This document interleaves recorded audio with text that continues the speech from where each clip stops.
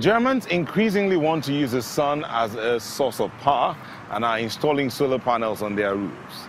But what happens when the sun isn't shining? A German company called Sonnen thinks it has the answer. It already has 10,000 subscribers in Germany and wants to expand to Austria, Switzerland, and even Australia. A company invented a system for sharing the solar-powered electricity. Let's see how that works.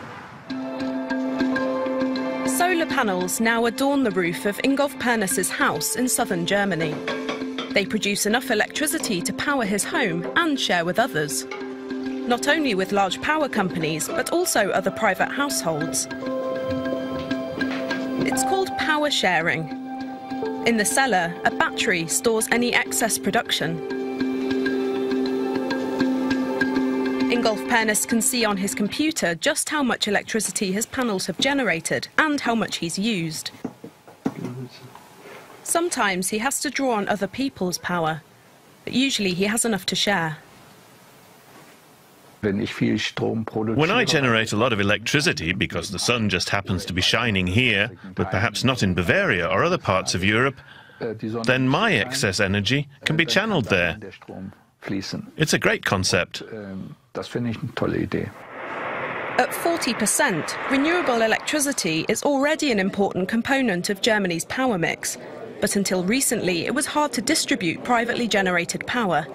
The Sonnen company is trying to change that. It makes batteries which store the solar power. 10,000 households here are already hooked up to the Sonnen network. The map shows where they're located.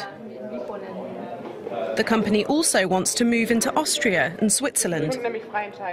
Sharing electricity is relatively easy. It's pretty easy in Germany. We've got a system where everyone can use the electricity grid.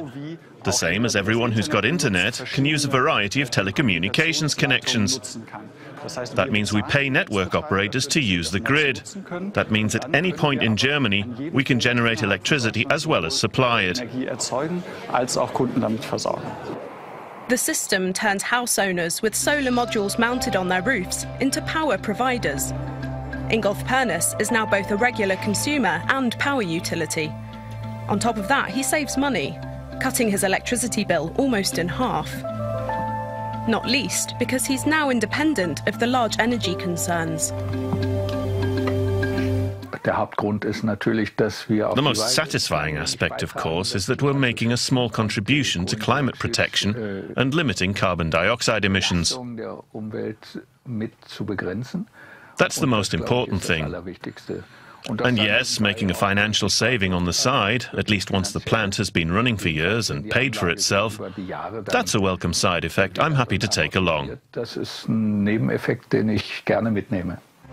His household is only one example of sharing climate-friendly electricity.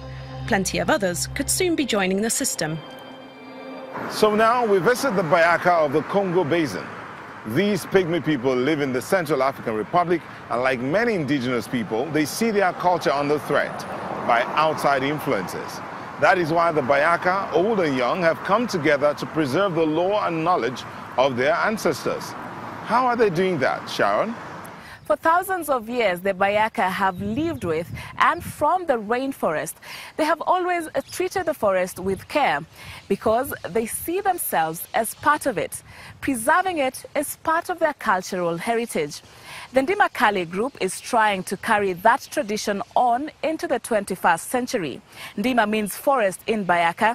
Kali is the word for river in Sango, a widespread indigenous language in the region.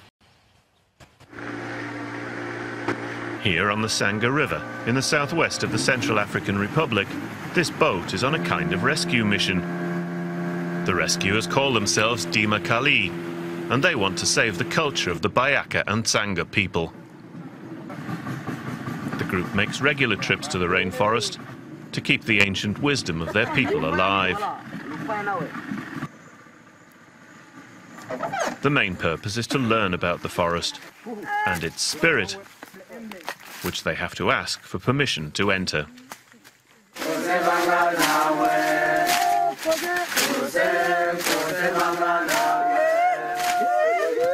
They learn through observation, guided by Jeanne Bolokoa, one of the few people who still has the ancient knowledge.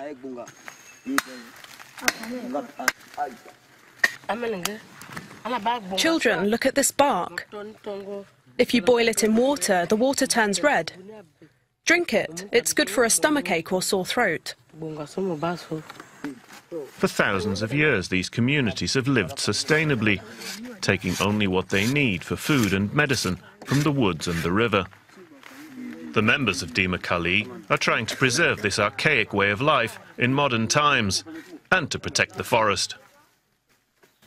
They're supported by nature conservation organisation WWF. The rainforest in the Congo Basin is under threat. Timber companies are logging, poachers killing wildlife, mines destroying the landscape. And modern life is making inroads into even the most remote villages, replacing the age-old traditions of Central Africa. Marshall Betole heads the group. He's well aware of the dangers that poses. Technology has impacted culture. Most young people just want to listen to the music they hear on the radio.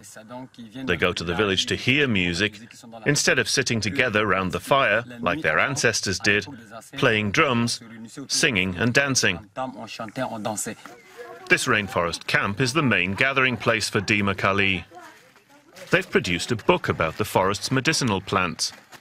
The group visits schools in the region to remind more children and young people about the close ties their ancestors had to the forest. The forest makes our children strong. When a Bayaka goes abroad and returns, he has to go into the forest to connect with his culture again. The forest is everything to us. It grows our medicine and food. The forest is our city. Tree climbing skills are also part of the Bayaka's heritage. In the forest canopy, they find honey and caterpillars, which they can harvest time and again without chopping down the trees. But for these teenagers, it's not just about protecting the environment. If you can't climb a tree with the rope, you won't get a woman. But if you can climb up to the top, you can get all the young women from the village. A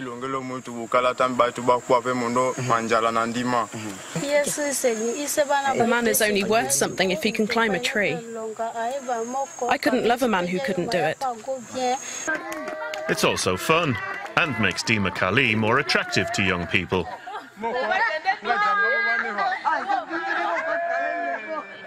The day in the forest ends with traditional dances. One boy has symbolically transformed into the spirit of the woods. They dance the Boyabe, which was traditionally performed the evening before a hunt. But these young people aren't going hunting. They're heading back to their homes. And once they've left, the spirit of the forest returns to the quiet green space beneath the trees. So there's plenty of people doing their bit for the environment all over Africa and in Europe. But that's all we have time for today. Many thanks for watching. Until next time, it's goodbye from Nairobi.